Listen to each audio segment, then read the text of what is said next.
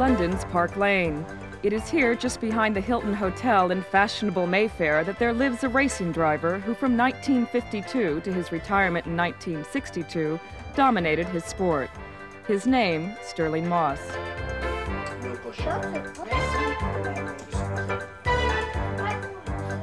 I drove a lot of cars in my career, I think 84 different types of motor car. The reason I did that was I'm a racer. I enjoy driving. I mean, the reason I started racing was because I love it. It's a super hobby. The exhilaration I get from driving is enormous, the travel and meeting people and so on.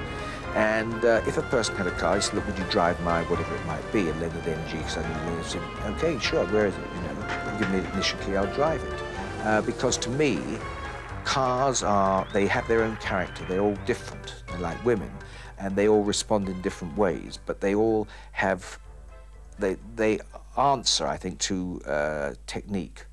And you've got cars that understeer, cars that oversteer, cars that are easy, cars that are difficult. But they all basically, you've got 5 wheels, a steering wheel and 4 other wheels. And the balance of a car and the message the car gives you is something that you as a driver have to interpret. And this to me was something that was very challenging and something that I enjoyed doing. Throughout his long career, Stirling kept a meticulous record of his life, both on and off the track.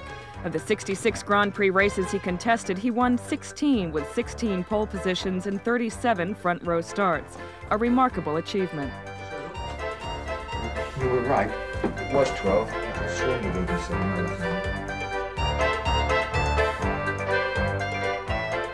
7. When it came to cars, I was very lucky because my first year I entered, I think, in 12 hill climbs and sprints and speed trials. And I think I got to about 10 firsts, about 7, 8 or 10 firsts.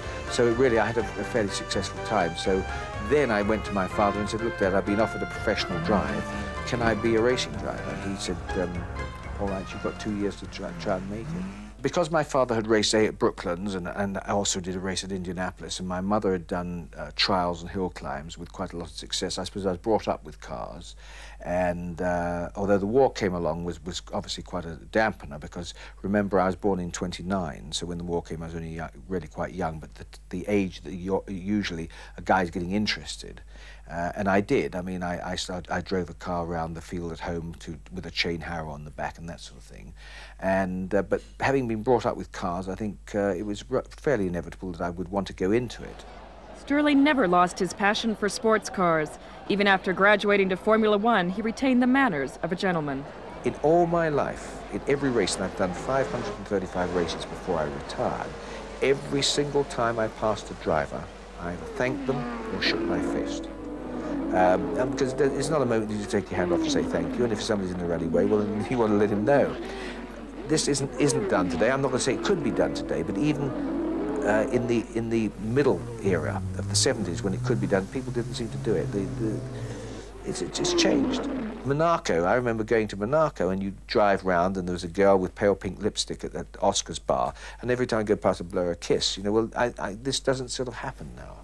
Stirling was married for the first time in 1957, and yet as a self-confessed womanizer, it was not long before this inveterate playboy was back on the London scene. I think I was the highest paid Formula One driver in my time. My top earning was £32,750 gross in 1961. I paid tax after I'd managed to put through all my expenses, my manager, travel, hotels, costs and everything. I paid tax on 8,000, which was a very good wage. I mean, let's kid ourselves, 8,000 then was, you know, 100,000 now, I suppose, or maybe more. So, yes, it didn't make me rich, it made me well off.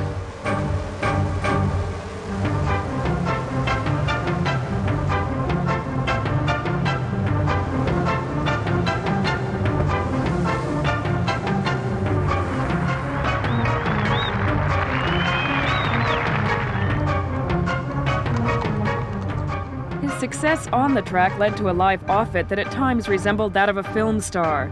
However, he never lost the regard of his fellow drivers, and in 1959 was awarded an OBE. Under the management of Tony Vandervelde and later Rob Walker, he became Britain's most successful driver, but at a price, as this news film of an accident in 1960 clearly reveals. people say, you know, they've got a death wish and all that. I've never heard so much baloney in my life. There's nothing I like more than life and living. And if I ever thought, you know, that anything I did was going to cause me to die, I wouldn't start. I never flirt with death in the way that I want to go too near and look over the edge. You know, as long as I know that I'm holding the balance in my own hands and that everything's going right, okay. But in 1962, an accident at Goodwood had a profound effect on his career. When they finally cut him free, the full extent of his injuries was revealed. He remained unconscious for a month and was paralyzed down one side for a further 6. At the time, few thought he would live. Stirling survived his terrible accident, but his racing career was effectively over. After an attempt to return, he decided in 1963 to finally quit. My crashes, and I've had quite a few, didn't usually affect my desire to go near the edge because, practically without exception, I reckon the crashes, I could say why it was. I mean, I had 7 wheels come off, I had 8 brake failures, twice the steering sheared when I was going, and when those happen, then I know it's not me. If I got into a corner and made a mistake and not know why, then I would have been very worried. I think I probably would have retired. Because you have to have, if you're going to race, you have to have enormous self-confidence. You have to be, when you see a friend of yours have an accident and get hurt, you have to be convinced that it wouldn't have happened if it had been you, because you wouldn't have done this or that or the other. Today, Stirling is back racing, but only for fun. Even when preparing for a celebrity race, he does so with characteristic thoroughness. I think that if your life is one of competing with life and death, if you like, in other words, in a very dodgy business, whether it be, you know, mountain climbing or what, I think you need to be particular and meticulous about things. I've always thought maybe it was because I was a Virgo, because I have a lot of Virgo characteristics. But I do think quite seriously that if you are going to be risking your neck, obviously you want to take away all the peripheral stuff that might not be beneficial. And you cut it down, and usually having things neat and organised and knowing where you're going, what you're going to do, timing and everything else is quite important. At the height of his career, Stirling Moss was second only to one man, the legendary Juan Fangio. Stirling joined Mercedes in 1955, but as etiquette required, he was never allowed to overtake his boss. It was only in sports cars that he was free to drive with characteristic panache. And it was here that he established his reputation as the best all-round driver, winning everything but the World Championship title. It doesn't upset me a bit that I didn't win the World Championship, because to win it when Fangio was going, I don't think it would have been right anyway. When Fangio retired, I got to the age, I suppose, when I wasn't too worried about it. I mean, I was really upset the first time I lost it to Mike Hawthorne, because I really thought that I could beat him. I got more points in the Gold Star and all that sort of thing, and I thought I could beat him. But he won the title because he had more places than whatever it was. I can't remember the exact things now. I lost it once by half a point, once by a whole point, once because I gave evidence on behalf of Mike saying he hadn't pushed the wrong way of the circuit and so on, which cost me the title. But those 2 times, then I thought, well, what does it matter? What really matters is, do I have the respect of my fellow drivers? Do I enjoy what I'm doing? And am I going to do it as well as I can? The reason I race now is for fun. I get exhilaration.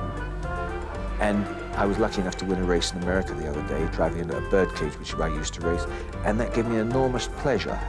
If I'd been beaten, I would have been really, really upset. I'm sure I would, of course I would. But it did give me enormous pleasure, and the people I'm with are so nice. Well, you were for a bit there. Yeah, I know, but then I just wouldn't go into third.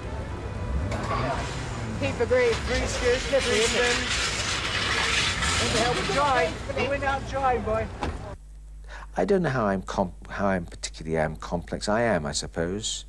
I guess the person you really need to ask is my wife. I mean, I've now had 3 wives. The other 2 couldn't stand the heat in the kitchen, they got out.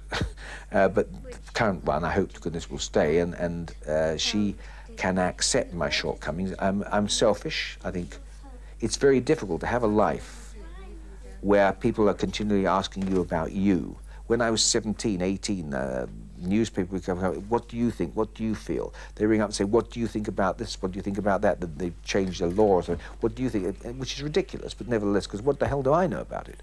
But when this is happening all the time and you're being made the centre of attention and you're being, gosh, you did a great race, it's very difficult not to be spoiled. I am thoughtless. I wish I wasn't thoughtless, but I don't think enough. I try to be considerate, and if something's pointed out to me, I will be. But as a person, I don't think I'm as considerate as certainly as I'd like to be. I have a lot of traits like that, which are were necessary in my business. You see, the fact that I could make a decision instantly, I had to, because that's going to save my life. Today, Stirling is a London property dealer. He still tinkers with machines and has, over the years, filled his Mayfair house with a maze of electronic gadgets, including a bath that can be operated remotely and a neat way to serve supper. You ready? Come on, you... What? You just made that, I must say. Well, I had to jump over the dog. He was on the bottom step. Right. Let's give you some of that. No, just a little bit. I mean, I do like vegetables. Good. Wouldn't have been fighting with Jack and all those, No, but quite that no. whole gaggle of... I think when I kick the bucket, and one obviously has to, it'd be nice to be remembered as a person who really enjoyed the sport in which I took part. Here, further. I would also like to be remembered for trying to get other people to enjoy what I enjoy. In other words, trying to explain what is good about motor racing, why it is such a fabulous sport. But if people will realise that I really did enjoy it, that'd be nice.